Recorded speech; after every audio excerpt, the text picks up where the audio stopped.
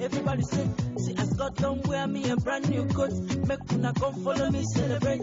Everybody make una they shout for yo. Hey! Oh boy. God punish them on our behalf. I am what I need die, Sami Adura. Any tabale, Niro Woko Mekano, Ungon, Niro Water Stove, Sami Adura. Don't be small something. No tell why I know they see. Ajabo people dey Ijebu ye. Àwọn Ajabo wo ló wà Ijebu ẹ jẹ́ ìrànwọ́ yín lókè. Ha, Ajabo náà wà Ijebu. Ẹ̀yin Ajabo mélòó ló rántí orin? This old man.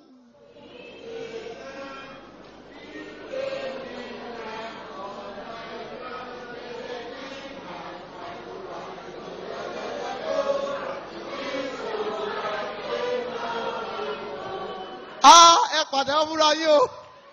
Wọ́n gbà o. Àwọn olódò kan náà ń pàtẹ́wọ́. Ìgbà tí wọ́n ń kọ́ bẹ́ẹ̀sì lẹ́yìn fi sí ti yín. Mo mọrú orin ti yín. Àwọn Ajẹbọ ló kọ nìyẹn. Mi tí ẹ mọ̀ pé dáàdì iná Ajẹbọ ni. Pẹ̀lú gbogbo orin oríṣi funfun yín náà ẹ sì rántí. Old man gan lẹ́yìn. How many of you remember this song? Olódò Ràbàtà. Oh, nílòwé mọ́. One person there, yeah, they shout, Síléètì ló mọ̀ lò. And you know, say Yoruba girls, they can sabi respect person. Ijebu girls. You know, say, on a more serious note, I go Abuja. When I see Abuja girls, they waka. See level. When Abuja girls, they waka, their waka self, they tell you some things. Pounds, dollar, pounds, dollar, pounds, dollar, pounds, dollar. As I go Lagos, see waka, naira, kobo, naira, kobo, naira, kobo. As I come Ijebu, una waka different. Any amount, any amount, any amount, any amount, any amount, any amount, any amount.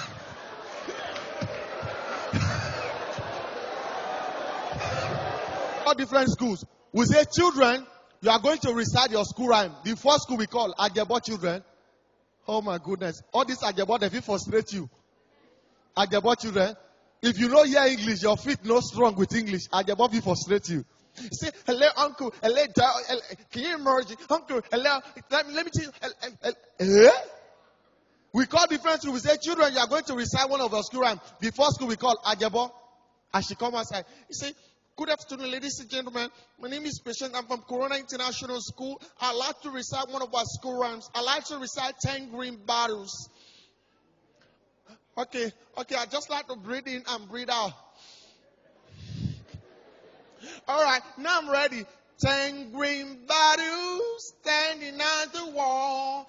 10 green bottles standing on the wall. If one green bottle should accidentally fall down, 9 green bottles standing on the wall.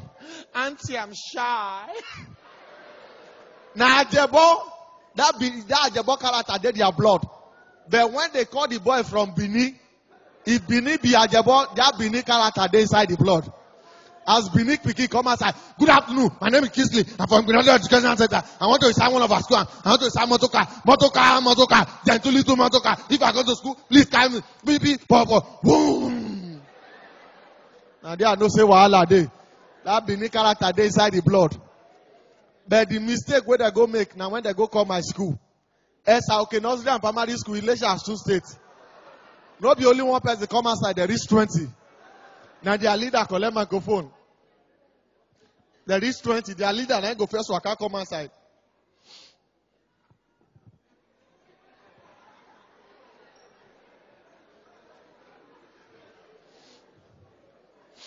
Mr. Chairman, Kasulibi. Imam Binuko wa. San lo buku ti sa wa o ti mo pa gbo ebo kan fori buku te ti wa wa. Afi wa ko da ko luwe si wahala ko ba Oya ẹlẹgbẹ́ mi ṣọ́ọ̀tì rẹ́dì. Oya Kàmọ́rù. Oya yìí lọ sórí ìlà. Oya Sade Musola Kẹtẹ́rì lọ sórí ìlà. Yìí lọ sórí ìlú. Ìmọ̀mọ̀ Western báyà. Oya ìfúwa lílù jàre. Oya ìfúwa lílù. Ìfisọ́tún. Ìfisọ́sì. Ìfisọ́tún. Ìfisọ́sì. Ìfisọ́tún. Ìfisọ́sì. Ẹ jáde kẹwàá wo wa o.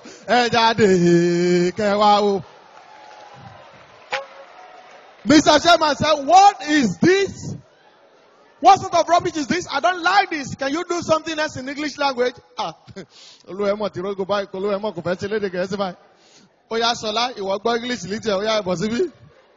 Shola collected the microphone. Mr. Chairman, Gula no.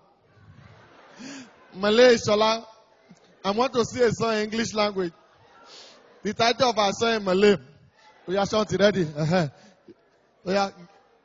Oya for a little go.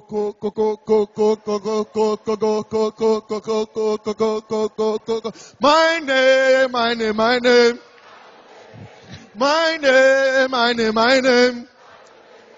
My name is Shola. I come from Ilesha. Irrigate, keke. I see who my way like. Oh, I like my people. When Yoruba man see who my way like, I they like the way that they talk. As you see the girl, when you walk in here, the girl say, Omoluabi. I was,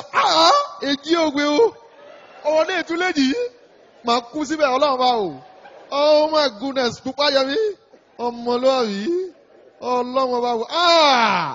Ohun tọ́mọdé fi ṣàyà. Kí ló desire lórílẹ̀ Odigo? Màá kú síbẹ̀. Ọlọ́run máa fowó bẹ̀ jẹ́.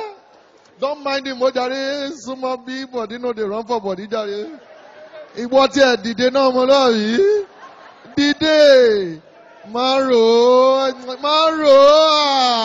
Ojú tì ní o. Tí máa náwó tán sí ojú òní tiẹ̀. Ọlọ́run bá o. You know, say Nigeria is blessed. Am I right or right? Yeah, we have good people in Nigeria. I remember there was a time an English teacher was transferred from Lagos to a village school in Ondo State. The first time when the teacher entered class, and so the teacher looked at all the students. Good afternoon, ladies and gentlemen. Sorry, good afternoon, students.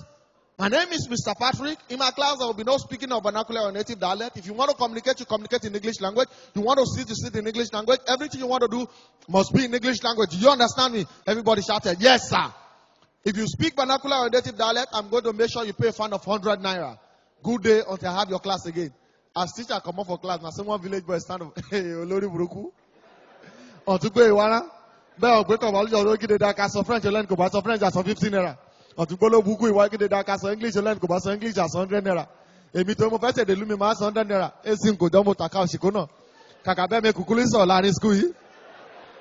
Truly, if the teacher is in the class, everybody will keep quiet. One day, teacher dey class, this way one collect battle from a friend, and there wahala for start. Now so he look a friend, Kamoru, Ibebaro mi komi.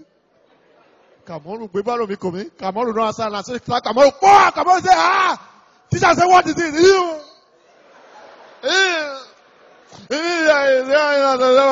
Go on.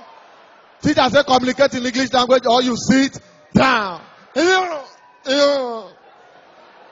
Then Kamoru turn face his friend. Nuru walk Bajumi, ayé ti wo. Kamoru did slap his friend. Boa, that was teacher say, what is it again? This one, this